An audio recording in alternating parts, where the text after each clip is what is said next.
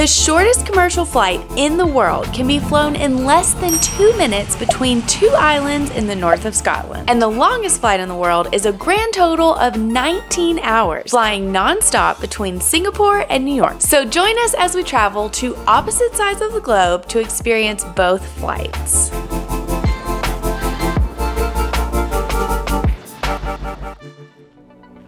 Good morning from the Orkney Islands. This small chain of islands sits just north of mainland Scotland. And as you can tell, it's not a very busy place considering that I am filming this in the middle of the road. The Orkney Islands has a total population of just over 20,000 people. The specific island that we're on today is called Westray, which, by the way, is stunning. The rugged beauty of the coastline and the wildlife make it worth coming here even if you don't enjoy flying quite as much as we do. Our taxi should be here to pick us up any minute. Bye, thank you.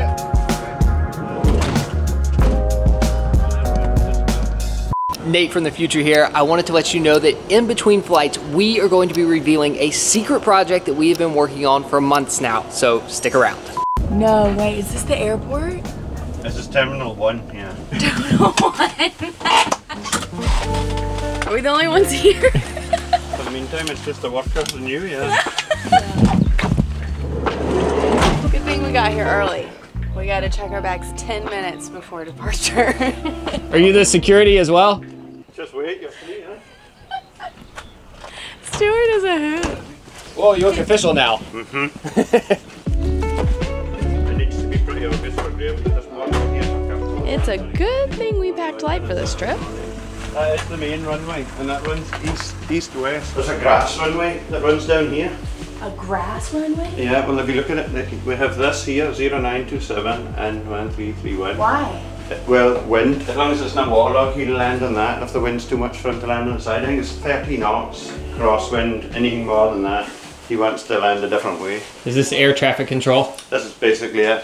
So our flight's departing at 8:52 and we didn't get picked up until 8:20, which was slightly concerning to me. But I just learned that the flight actually lands at 8:45 and then we depart again at 8:52. So it's almost more like a bus. The flight starts in Kirkwall, it comes here to Westray, then it goes to Papa Westray and back to Kirkwall. And if you're going to one of the destinations, you may just stop at the other ones and never get off the plane, if that makes sense. So like when it stops, some people get on, some people get off, some people stay on the plane. I say, wow. Kara is not gonna like this. In case you're new here, Kara's not a big fan of small planes and this was definitely my idea. How you feeling? This plane is so tiny. What's one thing people don't know about this flight? One of the pilots who used to be here reckoned if the wind was in the right direction and the right strength, he could fly backwards the whole way to Paris. It's true, and you reckon he could do it? Because of weight issues, he's just going to take the two of you over to Pappy and then come back and collect the Kirkwall passengers. Okay, see you. Bye, thank you, Stuart. It was a pleasure. Great. This is crazy. Remember, get off when you get to Pappy. Okay, get off when we get there. I won't forget, don't worry. Here we go. Our total flight distance today is only 1.7 miles. It's gonna be the most well-documented shortest flight of all time. The time of the flight can vary, anywhere from over 2 minutes to the fastest flight, which was 53 seconds. We're timing from wheels up to wheels down today to see exactly how long our flight takes.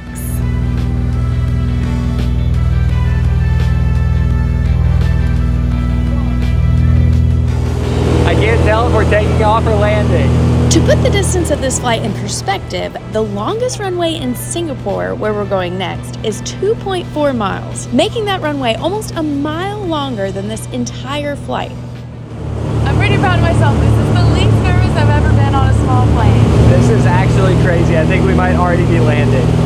So nuts. The reason this crazy short flight exists is not for flight enthusiasts like ourselves. It's for the locals who live here. The islands are connected by ferry, but those can take hours and often get canceled by bad weather. So the government actually subsidizes these flights for the locals so that they can cheaply and efficiently get around. 221. Since the government subsidizes these flights, these tickets were super cheap, making this flight not only the shortest, but the cheapest flight we've ever taken. There was the world's shortest flight. It was as quick as they say it is. Also, this is baggage claim. Here are the locals' Amazon packages, the Royal Mail, and our suitcases. This whole experience has been so funny. The locals, it's just so normal. Like, we have all of our cameras going. We're like, wow, this is so cool. And they're all just like, it's another day. Where's my Amazon stuff? With that said, everyone has been so nice, from Stuart back on Westray to the 3 locals that we were flying in with. One offered us a ride, but we actually had no clue where we're going, so we just said.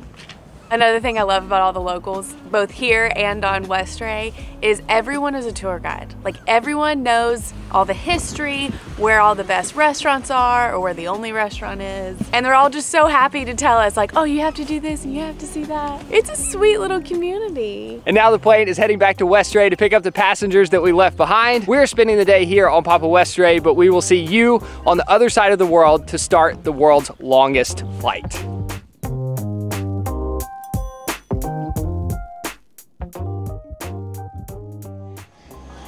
We have lived a lot of life since you saw us last. First, we attempted to cross the English Channel on electric surfboards. Then we flew Singapore first class suites, walked all the way across the country of Singapore, lived with the Mentawai tribe in Indonesia, and explored our 105th country of Brunei. And today we are back at the Changi Airport to board the world's longest non-stop flight. You do have a lounge to visit. This is a pretty different experience than waiting on our last flight. Oh, you look official now. I kind of miss those guys. Cheers. This lounge is so nice and there's so much fun. It's also way warmer. I'm very happy right now. On today's flight, we will be flying from Singapore to New York, which covers a distance of almost 10,000 miles and has a flight time of over 19 hours. I did the math, and this flight is over 500 times longer than the one that we just took. Hello. Bye. Thank you. It is crazy to think that with the thousands of people walking through this airport, we're getting on the longest flight of anyone, and I could not be more excited. I wouldn't trade seats with anyone in this entire airport. Same. And the good news is when we get to the US, it's gonna be nighttime. So the goal is pretty much just to stay up on this flight as long as we possibly can. So that way we are exhausted when we get back to the US and our bodies go back to the right time zone. Nate from the future again. I am so excited to show you these shirts that we have been working on for the past couple of months. Normally, we don't do merch, but I am super proud of these. We've created over 300 variations of this same shirt that have airport maps of the 300 largest airports all around the world. I'm not sure that anyone has ever created 300 variations of a t-shirt. We actually had to create custom technology in order to be able to do this because these shirts are super customized. In the upper right hand corner you have the 3-letter airport code. In the middle you have the airport map with the runways, and then down in the bottom right hand corner you have the runway numbers and the airport name. So you could either get a shirt that represents your home airport like the one I'm wearing, or let's say you went on a really fun trip and you want to remember that. Maybe get a t-shirt from that airport, like say where you started the world's longest flight. That's SIN, that's the Singapore airport code. We didn't just put SIN on a t-shirt for no reason, but it only gets better. You can actually get one of these shirts for free. We developed these shirts with our team over at FareDrop. And if you don't know what FareDrop is, it's the app that we created to help you find super cheap flights. The way it works is you download the app, you become a member, and then you set your travel preferences. Then every day we search the internet for the best flight deals. And when we find one that meets your travel preferences, we send you notifications so that you can book it and save a ton of money on your next flight. And right now we are bringing back the best deal we have ever offered over at FareDrop. It's the same one we did last Black Friday, and that is 50% off our business class plan. So it normally costs $99 a year. Right now it costs $49 a year, and you get a free t-shirt. You can choose between black and white and customize it with whatever airport you want on the back. So it's one of 300. Oh, I just realized I forgot to explain the front of the shirt. This is the FareDrop logo, but our hope with that is that it's going to bring together this awesome community that we have online in person. So if you get this shirt, wear it to the airport, and if you see somebody else with this logo on their chest, then you know you can go connect with that person as a fellow traveler. And if you need someone to talk about nerdy miles and point stuff with, you can probably do it with anyone wearing this t-shirt. There's a link in the description below to take advantage of this limited time offer, and there will also be a QR code here on the screen for those of you watching on the TV. Okay, now it is time for the world's longest flight. I am exhausted from our last month of travels, but it honestly makes me even more excited about this flight because when else do you get to just completely veg out, prop your feet up, eat good food, and watch movies for 19 hours guilt-free? That's exactly what I'm gonna do. There she is, the Airbus A350-900. So in addition to being the longest nonstop flight in the world, the other thing that makes this flight super unique is that there are no economy seats. So the plane is made up of only business class and premium economy. So everyone here feels special today. Way too tired for that. Good morning! How are you doing today? I'm so good. How are you? I'm doing excellent. Thank you so much. Wow, look at that. These seats are massive. Home sweet home for the next 19 hours. This will do. Where do we put our stuff? The cabin does feel super spacious without any overhead bins. When I looked at photos online, I felt like the roundedness of these seats for some reason made it look old, but being here in person, it feels much nicer. This is actually like a way better seat than I was expecting. I am so excited. Oh, look at the little footwell. It's like over here in the corner. Unique seat design. We have 19 hours to decide how we like it. It is so wide. Like, you just look so tiny. I think this is a wider seat than Emirates first class. Two of me could fit in the seat, no problem. So far, so good. 30 seconds in. I love the bronze details. Up here, we have a little cubby that I've already stuffed to the max. I have my makeup bag just to freshen up, my AG1, my phone charger, my earplugs, my chapstick. They provided us with slippers and socks. No amenity kit, just this so far. Oh, here we have the tray table. Woo! It is in the armrest, which I've leaned on several times, and then it just pops up. Behind the tray table, there's another tiny storage cubby with noise-canceling headphones, plus a water bottle. And behind the sliding door, there's an outlet, boom USBs. Please step back the aircraft as we'll be closing the door in 1 minute. We only have 1 minute. An HDMI port and something that says iPod. Does anybody still have iPods? My right arm has all of the seat controls. This is where I can lay my seat flat. Ooh, ooh, ooh. Oh. All the bedding is stuck behind my seat, so I'm not going to lay flat right this moment, but eventually I will. And this is part of the unique design of the Singapore business seat, is you don't actually lay flat straight, you have to lay flat diagonally. I guess it doesn't really matter, but that feels kind of weird to me. And if you don't know your seatmate, or you're just a little tired of them because you spend too much time together, you can just pull this privacy screen and pretty much feel like you have the whole place to yourself. And there's a little mirror.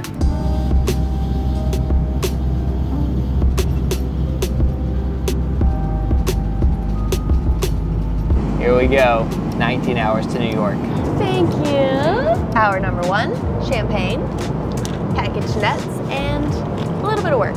It's not all fun and games around here, okay? Mostly though. It already says that we have 18 hours and 2 minutes remaining. So I guess hour 1, check. Hour number 2, the first course of our lunch is being served. Thank you, Jinju. Would you like to have a glass of red wine or white wine? Red, please. We are going into hour 3 and the main course has just arrived. This is the vegetarian option. Honestly, the bread was stale, but can you complain when you're sitting in a seat like this? I have the Asian grilled tofu and it looks amazing. Let's see how it tastes. Tofu's 10 out of 10. This is currently one of my favorite things in the world. Are you so jealous? It's Nate's favorite too. I'll share one with you. Very juicy. Thank you. Hour number 4, dessert. That looks pretty good. They just gave me this little amenity kit. Pinhaligons. What do we have here? Hand lotion, facial mist. Oh, this smells good. And lip balm. Ooh, I like.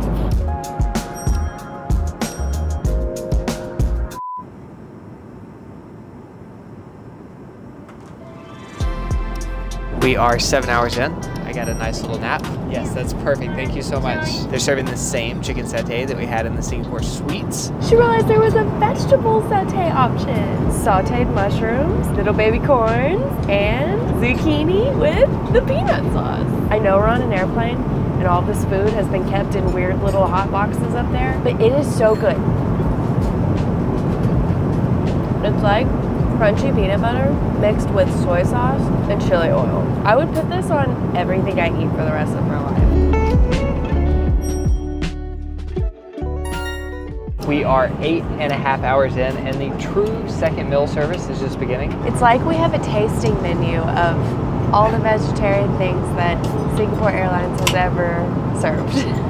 Let me quickly explain. Even though we requested veg meals, they didn't get the memo. So I'm pretty sure our flight attendants were just finding whatever leftover vegetarian food they could on the plane. It's like a 19-hour mystery dinner. You just never know what's gonna come out. And this is like better than the first class flight food. I said it. We're halfway. That's crazy. We made it halfway. Really halfway. Wow. I have to stop eating at some point. No, this is crazy. I feel like that's all we've been doing. Bathroom.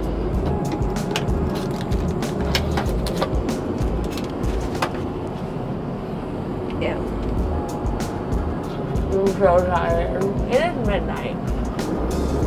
I don't think I've ever said this on a flight before, but there are too many pillows. There are 3, and there's not room for them, and I don't know what to do. I can't really move my legs, but I am lying flat, which is all that really matters. I mean, compared to economy, it's a 10 out of 10, 0 complaints. We have 6 hours and 36 minutes left in the flight. My body thinks that it's 12:30 a.m. I try to get a few hours of sleep, but not too many, so as soon as we get to New York, I can go back to sleep. At least that's my plan for getting my body back on track. We'll see how it goes. And I have almost finished the season of The Big Bang Theory.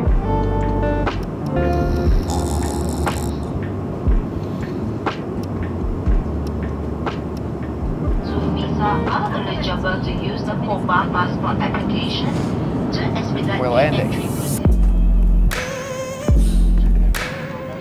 For flying with us on this flight SQ24 Singapore to... Welcome to New York, ladies and gentlemen. Please remain in the compartment. It's over. And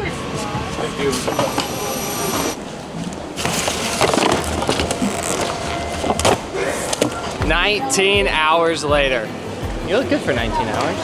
Really? Yeah. I feel very sleepy. It felt surprisingly normal. Like, we ate food, we watched movies. We ate a lot of food. Way more food. I guess we got an extra meal, and then I got extra sleep. But that was the only difference. That did not feel like 19 hours. That was so much fun. Okay, before you go, I wanted to remind you about the FareDrop Sale and the t-shirts because this will only be going on for a limited time. There is a link in the description below and also a QR code here on the screen. I didn't think I could be this excited about making t-shirts. I've never been a big merch fan, but I am super proud of these. They're printed on really nice stuff. I hope you love them.